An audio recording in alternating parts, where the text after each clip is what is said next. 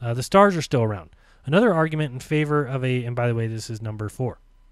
Another argument in favor of a fake moon landing is that there are no stars depicted in photos of the event. If the moon has no atmosphere, we should be able to see an entire lit-up sky lit by distant stars, right? Correct. But that ignores some basic technological constraints behind photographing things on the moon.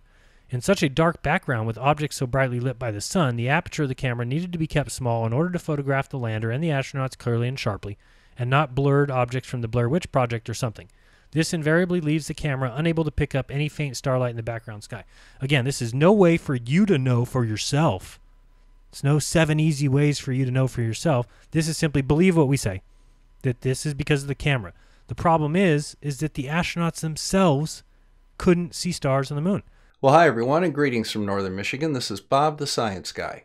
You know, today we have episode 4 of Jeranism's 7 Easy Ways You Can Tell for Yourself We Never Went to the Moon. In this episode, he's asking, where are the stars? Why didn't the Apollo astronauts see or photograph stars while they were on the moon? Now, the conspiracy theory is that if they had photographed the stars, astronomers could have tracked them down and found out they weren't on the moon. But that's really not the answer. The answer is they didn't photograph the stars because they weren't trying to photograph the stars. They were there to photograph the moon. And as a result, their camera apertures and shutter speeds were set to deal with the bright conditions on the surface of the moon. And as a result, their cameras were set to properly record their subject. They didn't see the stars because if they had set the cameras to photograph the stars, the moon would have simply been glared out. But we'll go through this and listen to Jaren's argument and see what we can figure out with it. So cue up the music and let's go. I do realize that when you were on the moon, you had very little time for gazing upwards. But could you tell us something about what the sky actually looks like from the moon, the sun, the earth, the stars, if any, and so on? So what the sky looked like from the moon, the sun, the earth, the stars, if any. The sky is a deep black when viewed from the moon, as it is when viewed from cislunar space, the space between the earth and the moon. So, from the surface of the moon, the sky is a deep black, the same as it is in cislunar space, the space between the Earth and the moon. The Earth is the only visible object other than the sun that The Earth is the only visible object other than the sun. Can be seen, although there have been some reports of seeing planets. I myself did not see planets from the surface, but I suspect they might be visible. So they couldn't see stars. They couldn't see anything other than the Earth.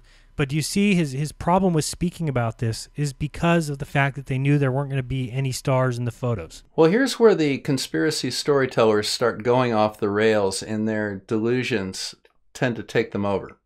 Now, the interviewer asked Neil Armstrong if he saw objects in the sky, and Armstrong said, yes, I saw the Earth and I saw the sun. They're the brightest objects in the sky. The next brightest objects would be the local planets, and he did report that some people had claimed to have seen some planets, but he didn't see any personally. They certainly didn't see any stars both on the surface of the moon and in the cislunar space. Now, what Jaren is trying to do is take that statement to add to it a level of sinister intent.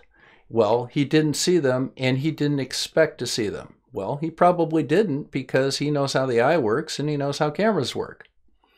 And then Jaren takes that statement and moves it on to say that, or imply that that's because he knew the stars wouldn't be there.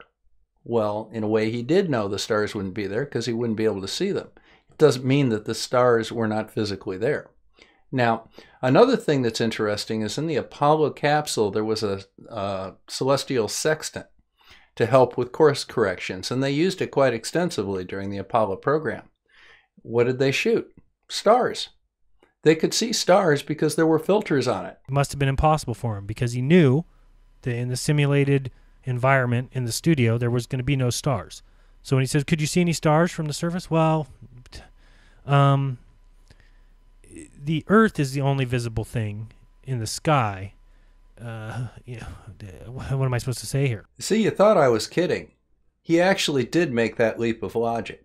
Now, those of us that are boomers and actually heard Neil Armstrong talk, that's just the way he talks. He's a very slow, deliberate man. Listen to YouTube videos of Neil Armstrong talking after Gemini 8 or after the Apollo 11 mission. You'll hear him give this long, deliberate speech, the pauses, the contemplation. That's just the way he talks. You're one of the very, very few people, I think, whose opinion on this is really worth having. In fact, there are only 4 of you. Do you think, from your knowledge of the moon, having been there, that it is going to be possible in the foreseeable future to set up scientific bases there on anything like a large scale? Oh, I'm quite certain that we'll have such bases in our lifetime. Wrong. For those who don't know, Neil Armstrong is no longer with us, so that means his lifetime is now over. And do we have bases on the moon, or did we never go back? Somewhat like the Antarctic stations we will. and similar scientific outposts, continually manned. Oh, continually manned. This is said by somebody who thinks that, he's been told, well, we'll eventually get there. We just can't get there now. We need you guys to pretend like we did. It will boost morale. The entire country will get behind you. You'll get paraded. You'll get celebrated, and then we'll eventually get there in the future, and then everything will be fine.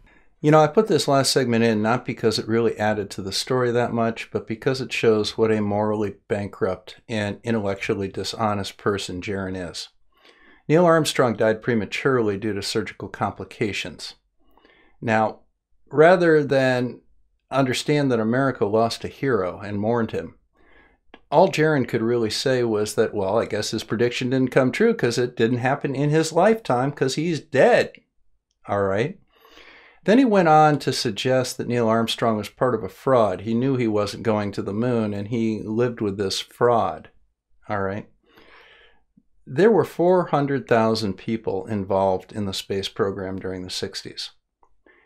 An interesting story is that Neil Armstrong was the first man on the moon because of the sacrifices of those people. His rotation was not scheduled to come up for Apollo 11. He was moved forward one when the entire crew of Gemini 9 was killed in a plane crash. Do you know their names, Jaron?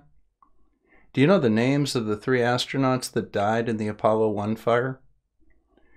To suggest that Neil Armstrong was part of a fraud, that Buzz Aldrin was part of a fraud, and by the way, you're probably pretty lucky you didn't call him a fraud. You know what he does with them. Is just disingenuous and petty. And I just wanted to say that real quick.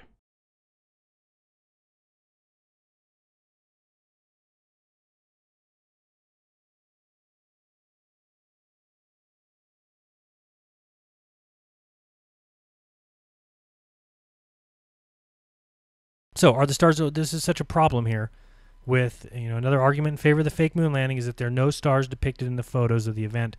The other problem is the astronauts themselves didn't see stars. Okay. Why not? Jaron, probably for the same reason you can't see stars during the daytime here on Earth. I'm just kind of curious. Do you understand the concept behind sunglasses and why we wear them? I mean, do you? Well, guys, I think that we have our answer. It just was the camera settings and what they were there to photograph. They were there to photograph the moon. They were not there to photograph the stars to try and placate people that believe in conspiracies. So, if you all have a second, I'd really appreciate you doing something for me. Many of you enjoy my videos and watch them every month, but haven't subscribed to the channel yet. Take a moment, go down and hit that little logo in the lower right corner. Hit the little bell icon with it as well so you get notifications when I put new videos out. I'd really like to have you on Team Bob. So, this is Bob the Science Guy, signing out from Northern Michigan. Thank you all very much for stopping by, and I hope to visit with you again soon. Take care.